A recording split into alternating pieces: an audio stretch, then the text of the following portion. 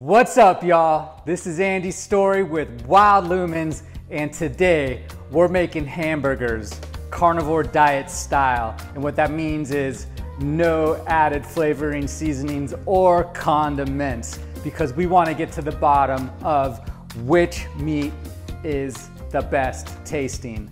Today's contenders are Belcampo Farms, Sprouts grass-fed ground beef, and grain-finished ground beef from Costco.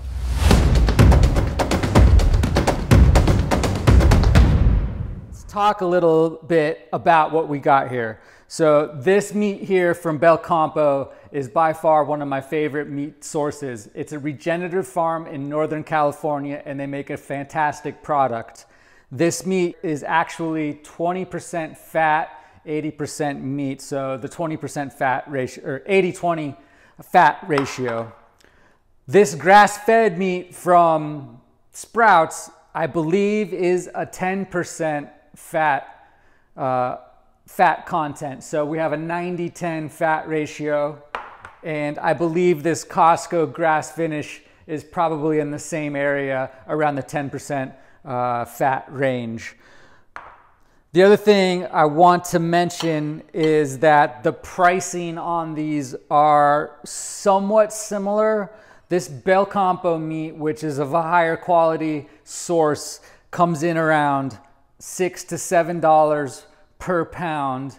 However, there's a lot of times where they have really good sales. So if you keep an eye out on their website and their social medias, you can usually hone in on a good deal.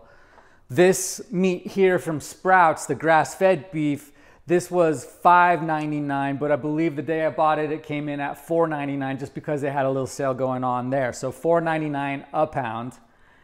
And of course, Costco is gonna be your best deal. This meat here was $2.99 a pound, and I bought it at in a bulk rate for, I think it was 6 pounds. It comes in a big old container. But it's definitely the least quality because it is the grain finished, and who knows where these cows have been raised. But don't let money be a factor for you not to be able to eat meat. If you're able to buy it at a lower price because that's what your budget allows, then go ahead and do that. I have no beef with that at all. Another game changer in the hamburger making or the hamburger meal prep world is a hamburger press. Now, this sounds kind of funny, but I got this as a Christmas present a few years ago, and ever since I've been a carnivore, this thing has gotten a lot of use.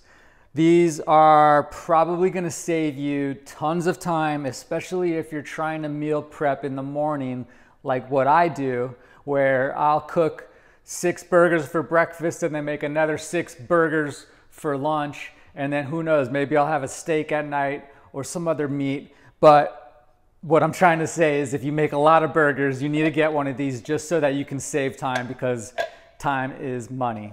So here's the how-to section of this video. What I like to do is make little meatballs just so that they're pre-prepped for the hamburger press.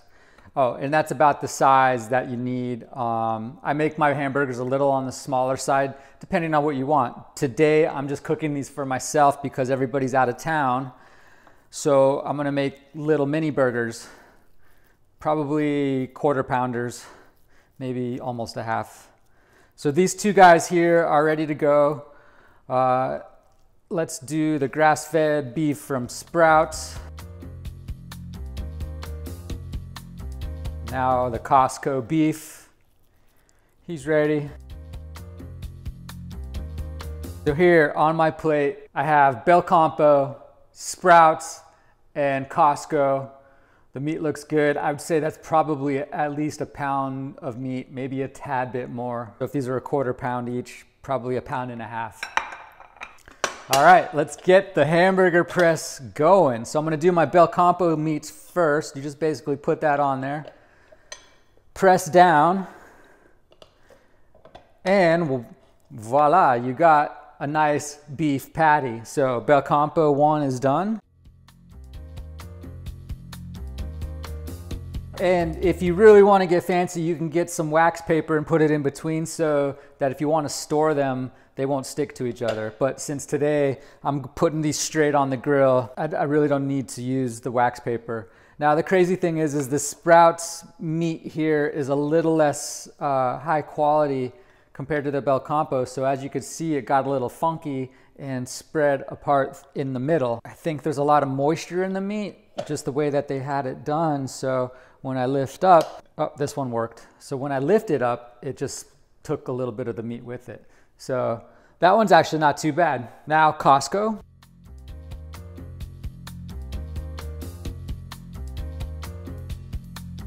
And the hamburger press is just really good at keeping your patties consistent. I used to make them by just going like this, but it would take longer and the consistency just wasn't there. Here you guys can see that those are the Costco patties. They look pretty good. Here is the Sprouts grass-fed patties, and here are the Belcampo grass-fed regenerative-farmed patties. You can really see the amount of fat content in these. All that white stuff is definitely the fatty tissue. I'm actually gonna add a little bit of salt. I forgot to mention that before. I know I said no seasonings, but I don't really call salt a seasoning anymore. It's more of like a essential nutrient. If carnivore diet or ancestral diets or keto diets or anything in the world of trying to make your life better, healthier, awesome, then do me a favor, hit that subscribe button, because I'm gonna keep on making this type of content, stuff that's gonna help you out, inspire you, motivate you, do all that good stuff. So I really appreciate it if you would do that. Thank you. Let's just take a little bit of this sea salt. I usually use Redmond sea salt, but we have a little bit of extra sea salt from a different brand.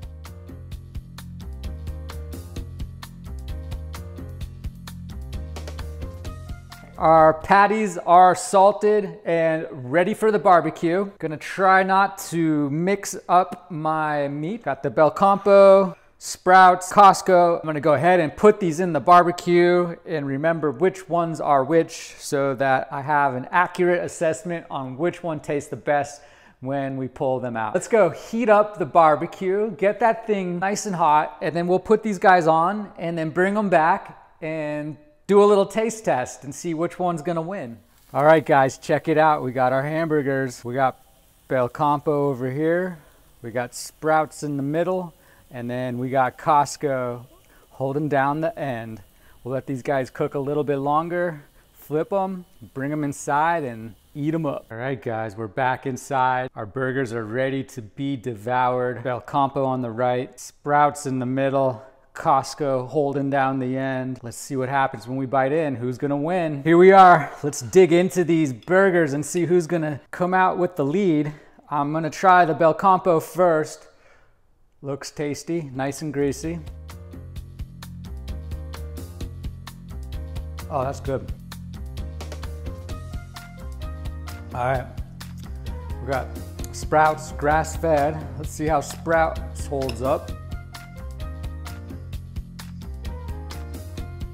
Tastes pretty good too. Now let's see what grain finished Costco's meat tastes like.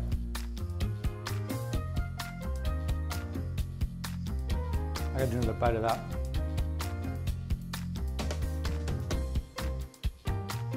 This is gonna be a tough decision to make. And try Belcampo's one more time.